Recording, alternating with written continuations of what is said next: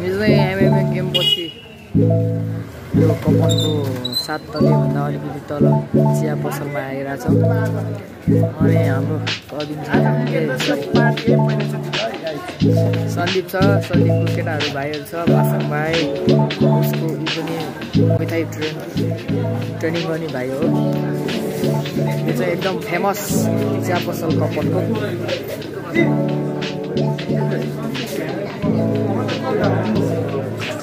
Famous हो चियाहरू एकदम दामी लाग्यो।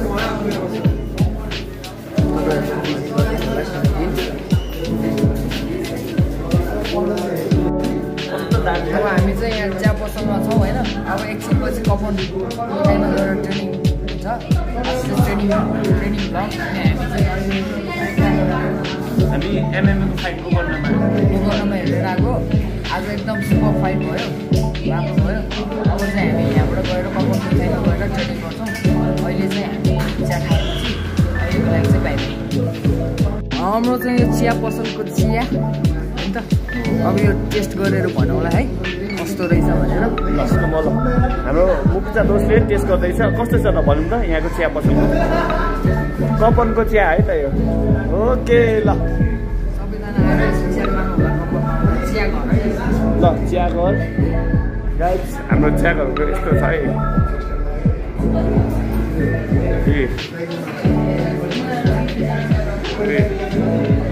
चियाको मेन्यु हेर्नुहोस्, चिया हाम्रो मुखु डर।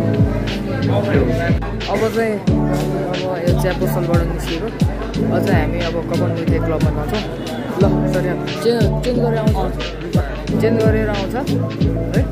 अब चाहिँ हामी क्लबतिर लाग्नेछौँ होइन त। अब आज ट्रेनिङको भ्लग हुन्छ, सबैजना लाइक सब्सक्राइब चाहिँ गरिदिनु होला। हाम्रो सन्दीपको क्लबमा आज ट्रेनिङ गर्न जाँदैछौँ। हामी यो ठ्याक्क कपन मिठाई क्लबमा आएको छौँ। यो चाहिँ 7 तलीको स्नोकर हाउसबाट चाहिँ ठ्याक्क यो छिरिङ गेट भयो, ब्ल्याक गेट यहाँनिर छ।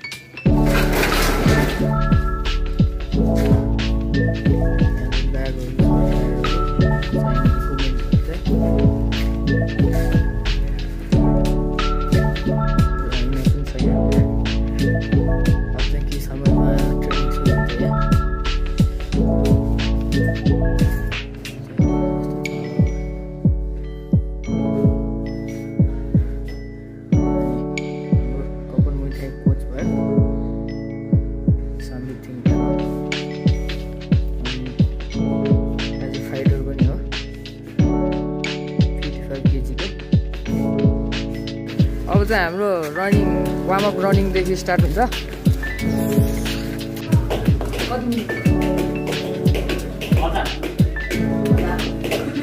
अब चाहिँ हामी 1000 स्पिकिङ गर्छौँ अनि यो भिडियो अलि लामो हुन्छ, त्यही भएर चाहिँ सानो एउटा क्लिप बाँधिदिन्छौँ। हामी अब वार्मअपको लागि स्पिकिङ गर्छौँ, त्यो चाहिँ सानो क्लिप मात्र हुन्छ। यो 1000 गर्छौँ।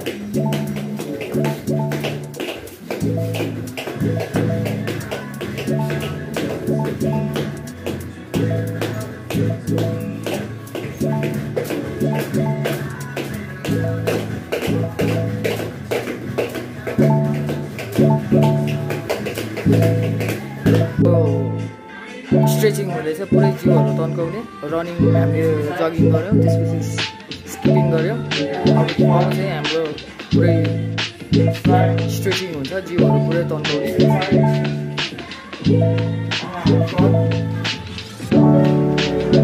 ट्रेनिङ गर्नु अगाडि चाहिँ जहिले पनि वार्मअप स्ट्रेचिङ मजाले गर्नुपर्छ, नत्र भने जिउहरू इन्जर हुनसक्छ।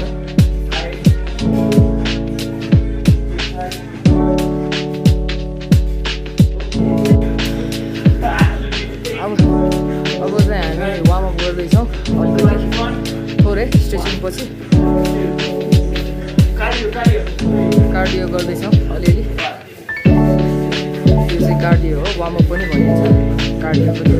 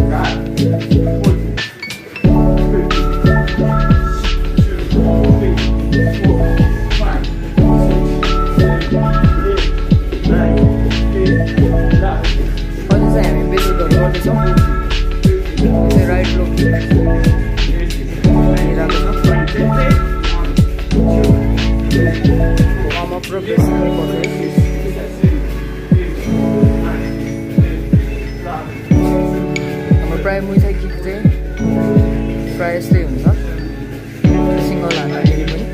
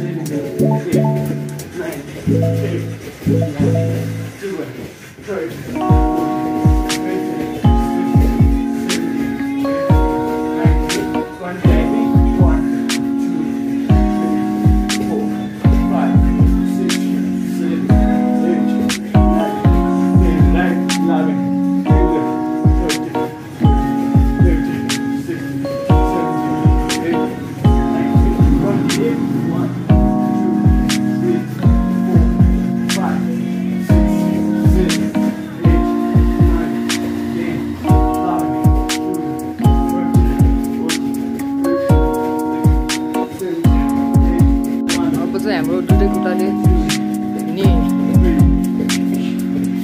हानिरहेको छ। यो चाहिँ मुथाइको क्लिन्स गर्दाखेरि प्रायः युज हुने हो। यो चाहिँ पुस गर्दै दुईटै खुट्टाले हान्छौँ। यो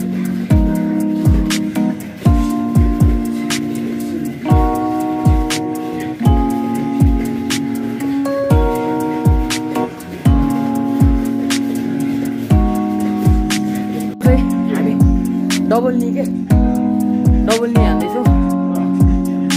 दुईटा स्टाइलको छ, एउटा चाहिँ सिधा भयो,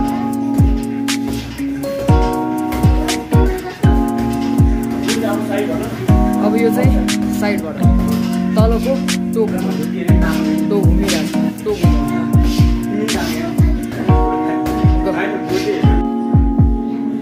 यो चाहिँ स्क्वाट हाम्रो यो वेट राखेर गर्दैछौँ। यो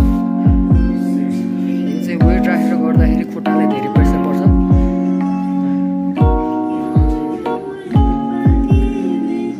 यो चाहिँ 25 को 3 सेट हुन्छ।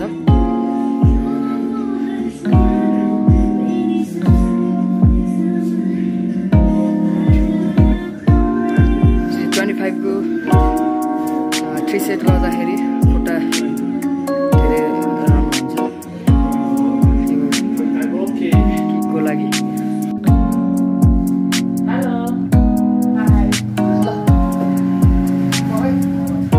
अब चाहिँ हामी पुसअप गर्दैछौँ।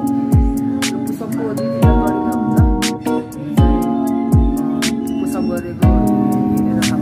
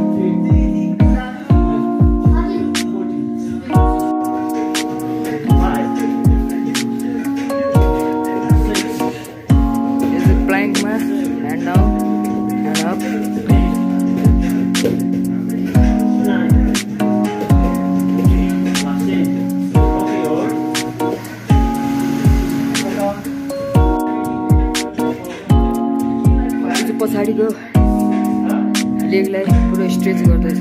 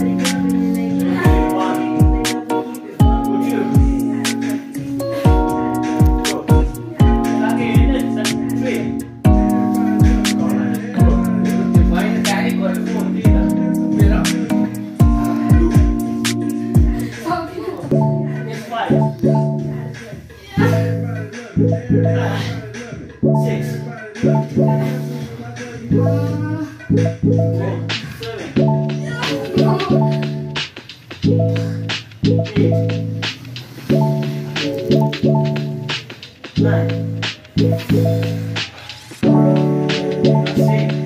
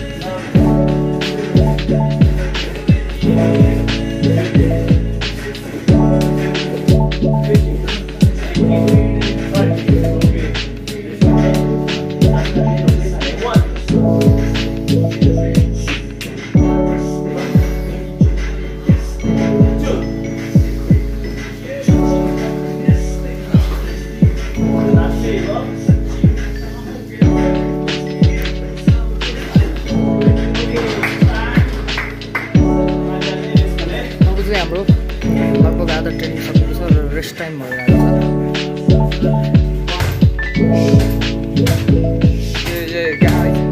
यो चाहिँ हाम्रो गुरुहरूको टिप।